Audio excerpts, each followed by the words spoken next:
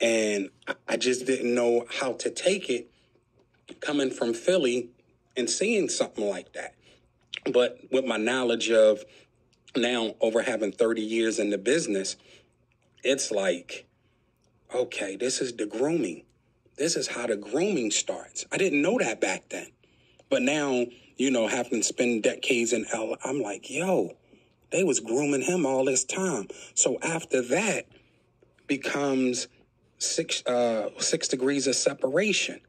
And we can get into that a little bit. Will plays a gay guy. But you got to look at how Will prepared for the movie. So he admits to watching a lot of gay porn to learn how to kiss a man, to learn feminine attributes, right? So I find that bizarre.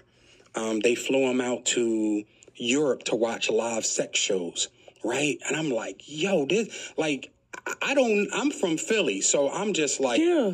This is he's going in. He's, in his mind, he has to know how a gay man interacts with people, talking, mannerisms, getting ready for a love scene with another man. I'm like, why are you, in my mind, I'm like, why are you doing this? Like, why, you have a successful TV show. Why go to playing a gay man? And why go to the extremes? Because anybody know Will, when he puts his mind to something, every character, he goes in solid. You watching gay porn, you're going to live sex shows. So that means he had to get aroused by watching. Yeah, that's what and we end up finding that became, I believe that became his addiction to men. That was the addiction to men because he was in a safe environment, right? And they made that environment safe for him. So whoever he was, he could now become. And that created a monster. So I just want to give people a psychological, the psychological aspect of this. If you're playing a gay man and they're putting millions and millions of dollars into making a film, they're going to make sure that you're training and you're preparing for this movie.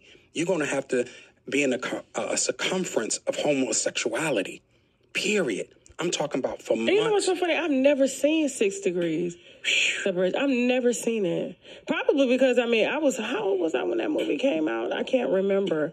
But, my family, they didn't allow us to watch any, sex scenes and stuff coming up. Yeah. And I thank my family for that because, when you have, access to, sex scenes and stuff, it plugs into the psyche in ways that you can't get it out. You'll always remember that visual sexually. And if it aroused you when you was a kid, it's going to arouse you when you're an adult. And so I'm so glad that my parents made me close my eyes or, and do stuff like that. So I wouldn't, be exposed to any of that. So that's heavy.